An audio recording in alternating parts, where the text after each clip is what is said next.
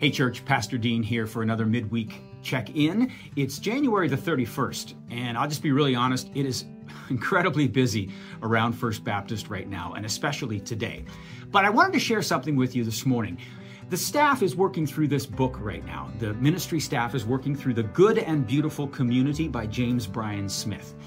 And yesterday, during staff meeting, the topic was hope.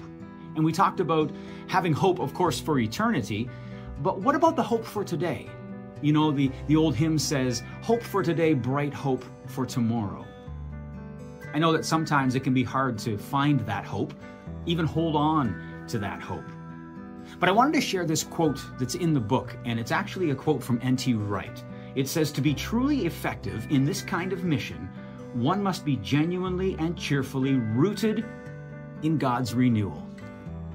That sounds like Vision 2027 language to me, rooted and reaching, renewing, and relating. Hope you're having a great week.